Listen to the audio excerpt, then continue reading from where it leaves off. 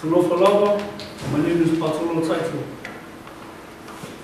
Many of you may have your own perception about me, but I'd like to introduce myself as a man who is orientated in his faith and in God.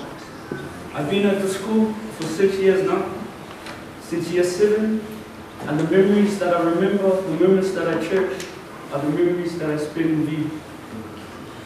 The moments that we've had over extracurricular groups, academic groups, sporting groups, those are the moments that I'll cherish for a lifetime. I'd like to share a story.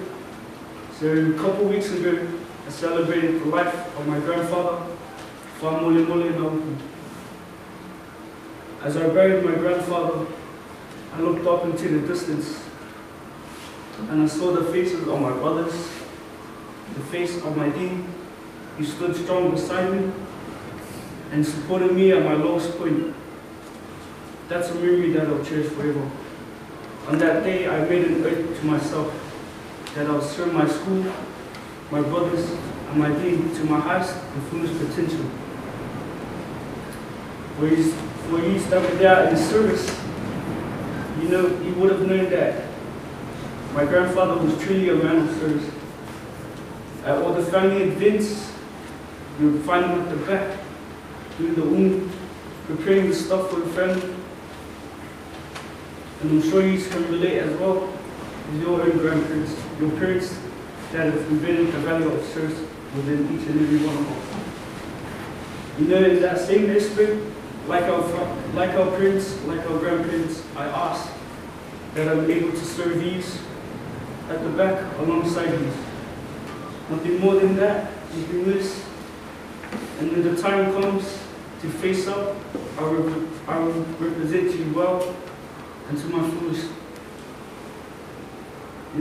I like to touch on the opportunities that we have. We take things for granted, and it saddens me to think of the things that we have that other people wish they had. My father, he was an up-and-coming prospect, and I'm sure most of you can relate to that with your own parents and your own family. Well, he had a trial game for rugby, and he didn't have a right, neither did he have any boots. So he ran to this trial, and the moment he got there, he was told that the trial was over. A missed opportunity. In the same way, I ask for you to think of what you have, and what your parents didn't have, what your grandparents didn't have, and what they sacrificed for us to be here, right in this room. We have an opportunity next year to leave a mark, to leave a legacy that our younger brothers will carry. And ask for you to join me in this legacy. You are the captain of your own ship. Wherever you set your ship to journey, whether you intend to set your sails or not, it's up to you. But I ask that you join me in our sail towards glory, in faith, and in God, as a band of brothers together, to leave a legacy of this school as one of the best criminals to come out of the ourselves. I believe that leadership is only a term. You don't have to have a badge to become a leader. We all show leadership in our own ways. A great woman once told me that leaders build leaders.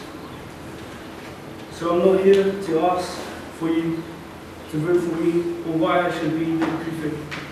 I'm asking if you will serve alongside me for the better of our school. Thank you.